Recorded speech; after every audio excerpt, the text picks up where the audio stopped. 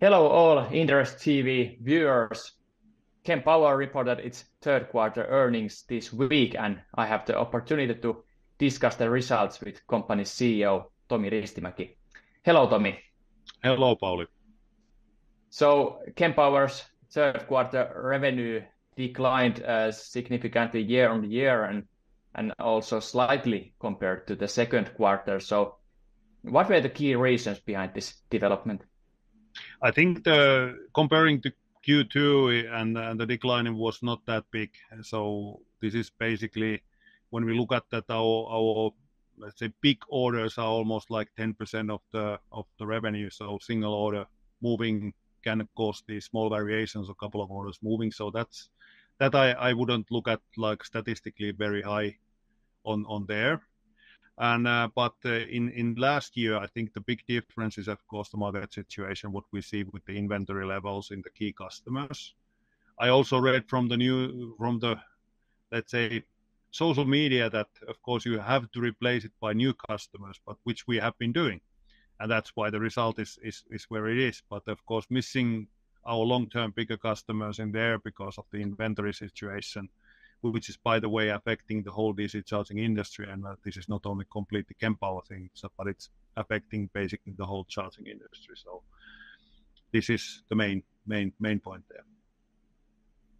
And you had also some production ramp-up related things going on in third quarter, right? Yeah, third quarter. I think there was still some delays that we couldn't produce everything, so that affected the revenue still a bit, but now we have also been able to tell that now the ramp-up time is over and we are in full production with the new products to them.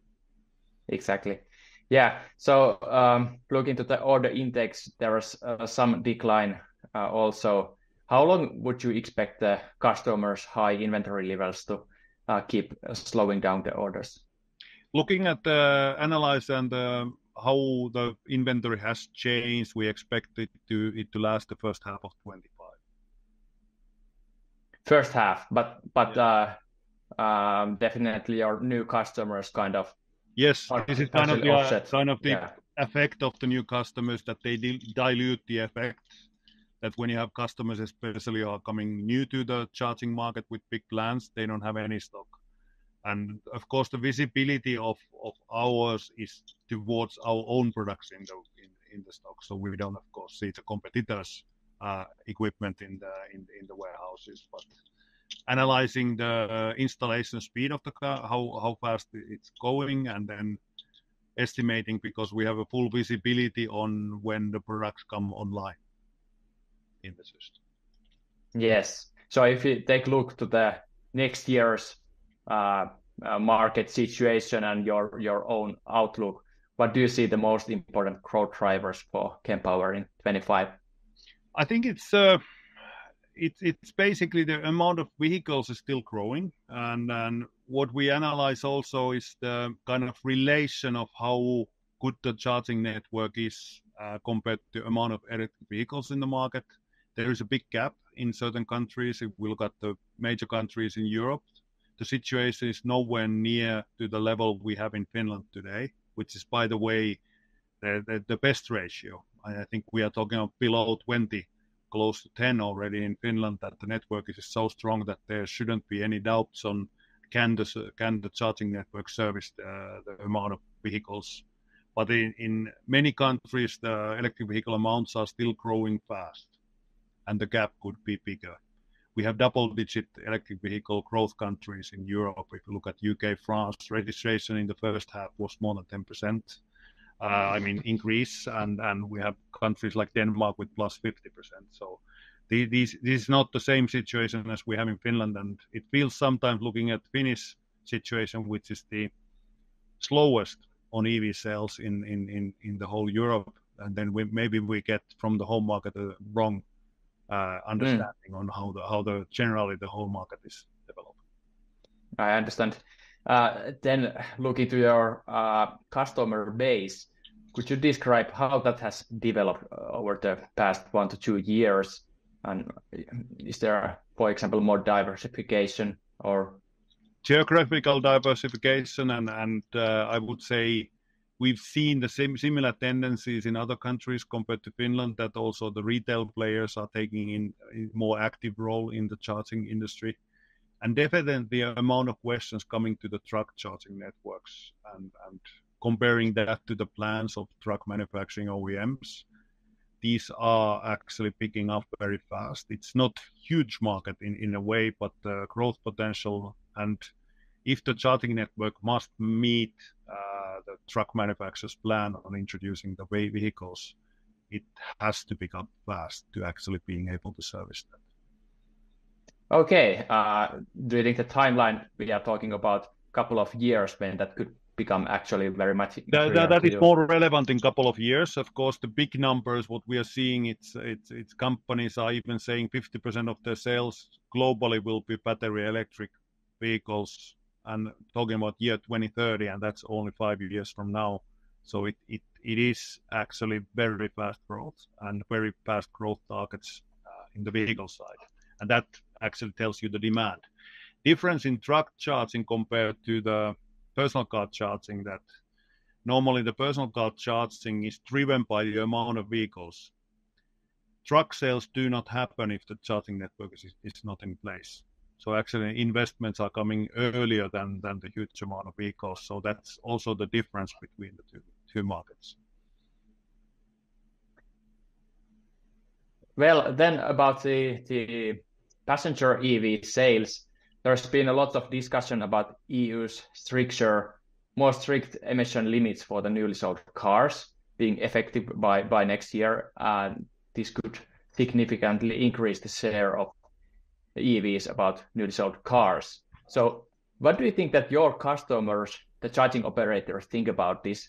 Do you think that they actually want to see this actually happening, that the EV sales rates increase, or like before they have courage to increase investment? Or I think this will support the idea, of course. When you have increased number of electric vehicles, then the demand is higher because people selling electricity, when you have a bigger customer base, it's the same logic as ours, that this will affect and actually affect the need to speed up, because you have the opportunity. And if you are not taking the opportunity, somebody else will take the opportunity. So growing the networks along with the increased number of vehicles, of course, is a key when you want to do successful charging business as a charge point operator. But is there any skepticism about these EU limits, that do they actually take place and how they affect? I think we have discussed, I don't like sticks, that I like more carrots, where when you look at the subsidy things, and must is never a good method.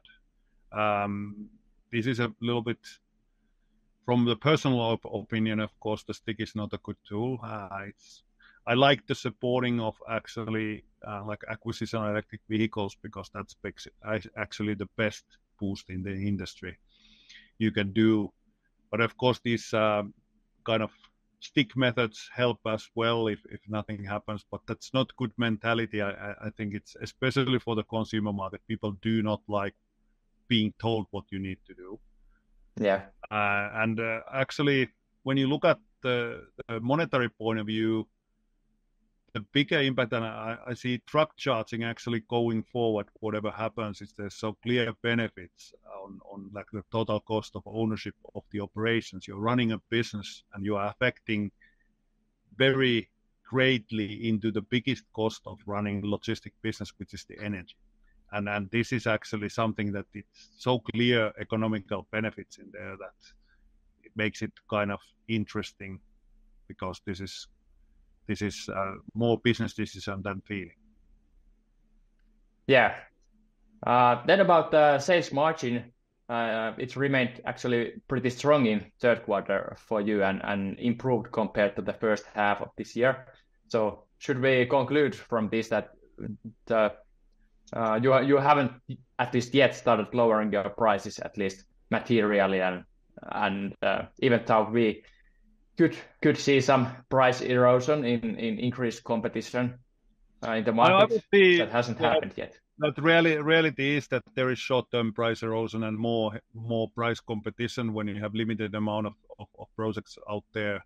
The situation is different from last year where everybody had room to play. So I would say that, but I don't see that as a material effect in there. But of course, we are also taking more aggressive position in individual pricing in short term because you want to win the deals what are out there. And you have a strong starting point when it comes to margins. I think when you have a margin is in a good shape, then you have actually the room to play in this industry compared to the companies who don't have strong margin to start with. Yes. Then finally, regarding the competitive situation, have you seen any material changes in your markets with some players winning more market shares or some important players pulling back? I think it's an overall, there is not huge changes in there, but the huge changes are coming more or less these companies who have ceased to exist on the market. We have a company, Tritium, is now that there was some acquisition that their North American factory was bought by an Indian company, but it also means that it will take time that if they can bring that back. So of course you have gaps in the market when Tritium or EVBox or in North America FreeWire out from the market. So those are more dramatic changes on the market that will then open the door for others to expand their market share. So the playoffs have begun and you are still strong in play. I think it's telling a good story. We have a strong margin. Business, if you look at a little bit longer perspective than last year to this year, I think that's so. I think we will be popping up champagne if the 23 wouldn't have been that high. If you compare to 22, it's more than double to that. So I think Kempower is in good position, good liquidity, strong margins, still sizable business, and it's not, let's say, dramatic situation for us when you're comparing the companies who were having very weak margins, very weak financing, and then when a difficult market happens, those companies suffer. Yes. Thank you, Tomi, and good luck for the rest of the year. Thank you, Pauli.